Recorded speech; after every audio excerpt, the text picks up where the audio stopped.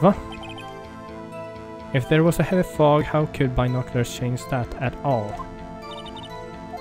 Jaha, nu är vi här igen.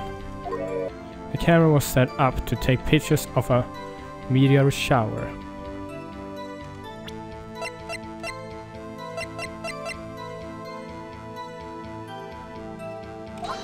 Nähä, skit då.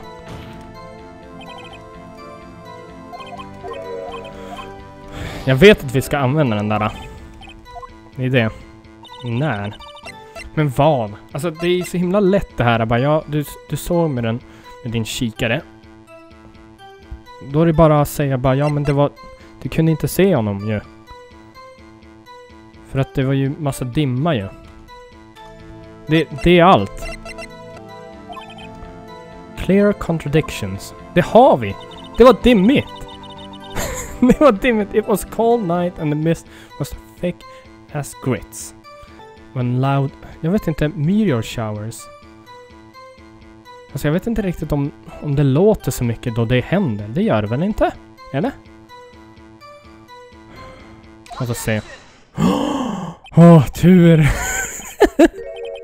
You're photographing shooting stars. That's a lie. Vad bra, så det var där vi skulle använda den där.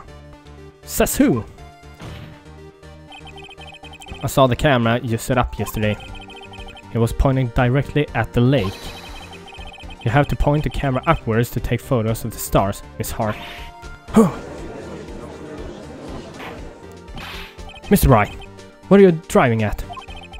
The witness was not at the lake to photograph shooting stars, Your Honor. Well then, what exactly was she photographing?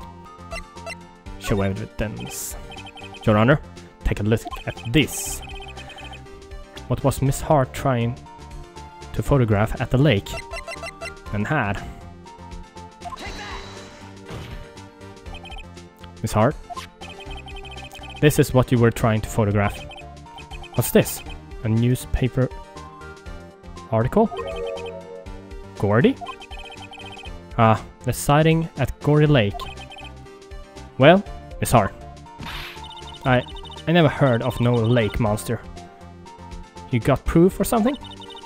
Let's see you prove that I was down at the lake trying to photograph this Gordy. I don't have proof, I have proof.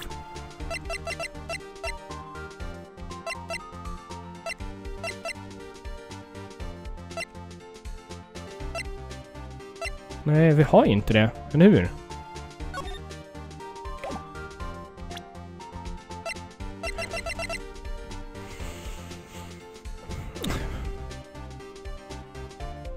Alltså, det är det vi inte har. Vi har ju inte bevis på det.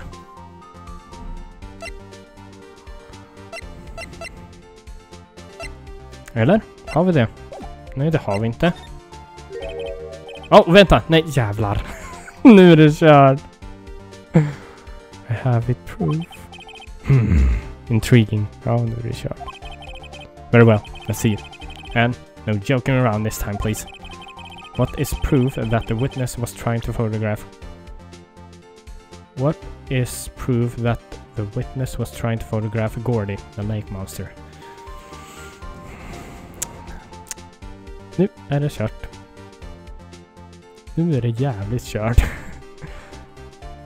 Vi har inte det. Men då ska vi ta kameran igen?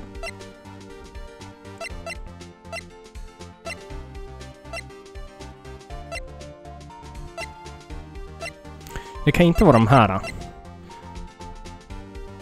Det kan inte vara mappen. Ja, okej. Det måste vara kameran igen. Eller fotot. Ja, det är kört.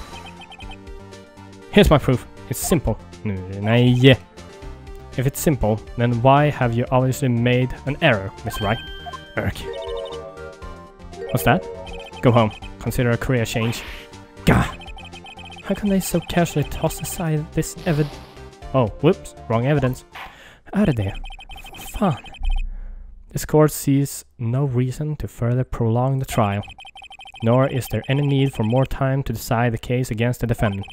This case is extremely clear. I see no room for this misinterpretation of the facts. This court finds the defendant, Mr. Miles Edgeworth, guilty. The accused will surrender to the court immediately, to be held pending trial at the higher court within a month from today's date. That is all. This court is adjourned.